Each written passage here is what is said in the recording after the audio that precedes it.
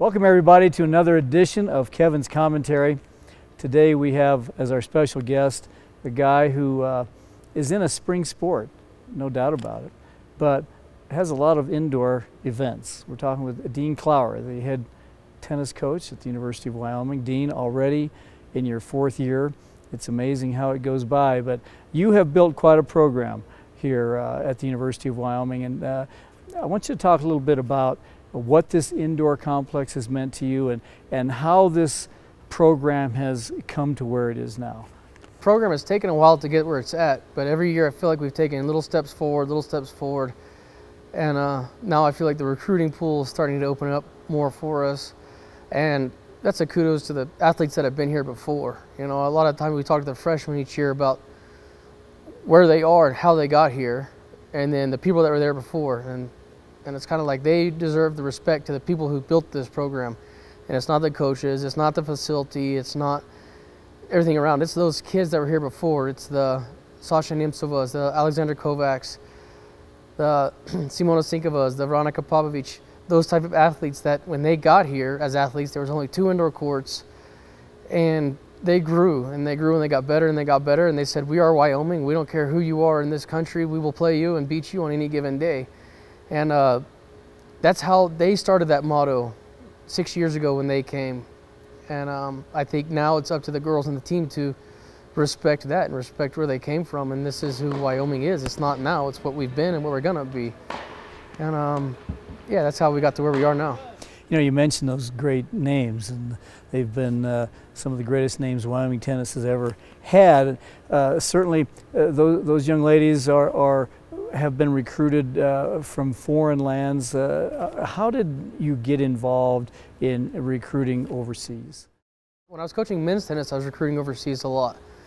And with Sasha and Simi, actually, my former colleague, when I was in Texas coaching men, I was helping him get male athletes, and he said, hey, I was just in Slovakia.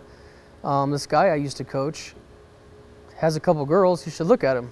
And so fly over there, you see him hit for about 10 minutes, and you're like, yeah, we got a scholarship for you.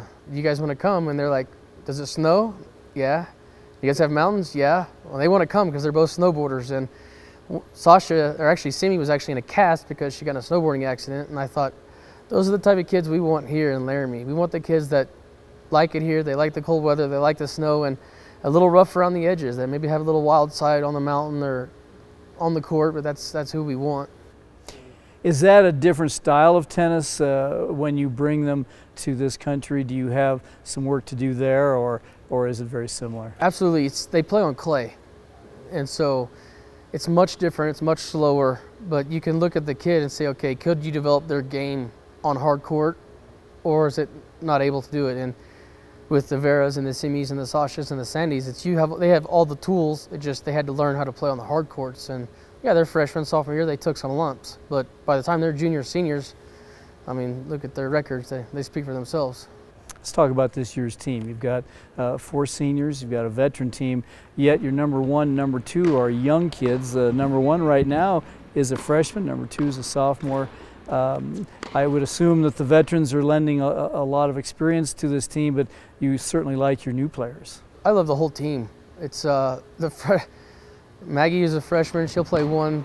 Dorca's a sophomore, and they're kind of full of piss and vinegar. They're ready to rock and roll. They don't care who they're playing, Texas Tech or Auburn, and you know, Maggie's has chances to go up a set against the girl who's 30 in the country against Texas Tech, and you could tell her that after the match, and she would tell you, so what, I lost. And like, they don't care. They don't care. They're going to bring it every single day.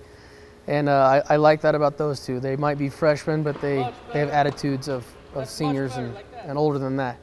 And with the upperclassmen, I absolutely love our seniors. They are true blue Wyoming, blue collar.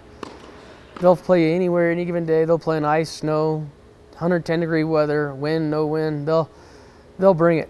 And I think with those upperclassmen kind of helping the younger ones and kind of teaching them the Wyoming way and what we want in the program, I'm really excited. And especially with Jess coming off her ACL injury last year, and she's looking better and better every day. And she's still got that fire, that fight.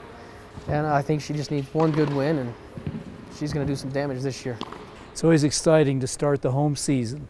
The Cowgirls are at home this weekend with Denver and Metro. You've had some activity already to start the spring season, but how do you handicap this home weekend, Denver on Friday and Metro on Saturday? Our first focus is Denver. That's what we've been practicing for all week. It's a big one. Denver is one of the best, is the best team in the region, and I think we got a shot. You know, being at home with the girls, the way their attitudes are, and we have the best crowd in the country by far. Our crowd is loud, they're raucous, very Wyoming-esque. They travel, they know tennis, and you put those two things in one element, I think we got a shot just about against anybody in the world. Okay, I'll throw you a little tiny curveball. Your wife, Amanda, is an assistant track coach here. So you've got two coaches in the family. How do you handle that, and do you talk a lot at home about coaching, or are you more just husband and wife at the home fire? My wife is amazing. She is absolutely awesome, because there's no way that I would be able to do what she does, because she puts on all the hats. She's mom, she's wife, she's mommy daycare, she's all that, but at the same time she's got a pretty strong chin on her.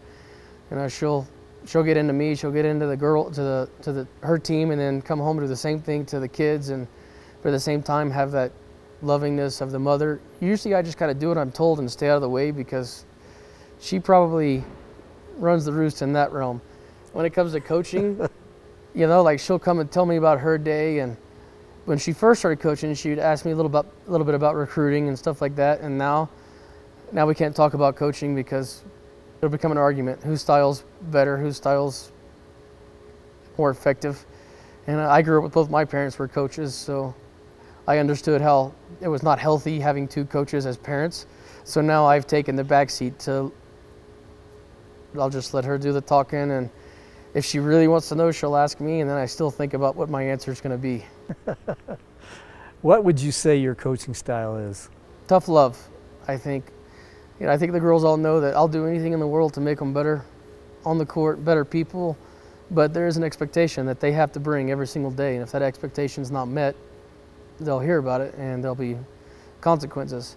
But at the same time, the girls know that if they have issues going on, I have an open door policy. I've dealt with all kinds of stuff with the girls, and honestly, I like that. I like developing a relationship with the girls. I like hearing about their families and knowing where they came from and what can I do to make them become better people. And I take more pride now with the girls that graduated a year ago. They all work, one of them works for CTI in Slovakia, another one works for IBM in Slovakia, actually, CTI, that's Sunday, that's Hungary. You know, I take more pride in what the girls are doing now and how successful they are. And that's kind of my coaching philosophy, is if you make them better people, they're going to be better players. And in the long run, you'll reap the benefits. Cowgirls finished third last year in a good tennis conference. Do you feel like they can do better than that this year? Is this maybe a little bit better team than you had last year? We have 8 girls that are, it makes the lineup hard, because whoever's sitting out should be playing somewhere, and much deeper. We're, like we said, we talked about, we are young at the top, young in our doubles teams. I think we could be better, but the conference is good. You know, there's 10 teams that have a chance to make the NCAA tournament this year. That goes from Air Force to Fresno to San Diego State to, on the mountain side, New Mexico is probably stronger. Utah State just beat BYU last week. And so it's great as far as RPI concerns, because in the conference, you get one good win, it boosts you up RPI-wise, not just in the rankings in Mountain West. But yeah, we could finish third, we could finish first, we could finish 10th. It's going to be a matter of inches. Well, we wish you the best of luck, and good luck this weekend in the home opener. I know that'll be exciting for not only a good crowd, but the kids. Oh, the kids are pumped. Thank you. Okay, Dean Clower, head women's tennis coach at the University of Wyoming. Thanks for being with us, Den. Thank you. Thanks for watching, everyone. Until next time.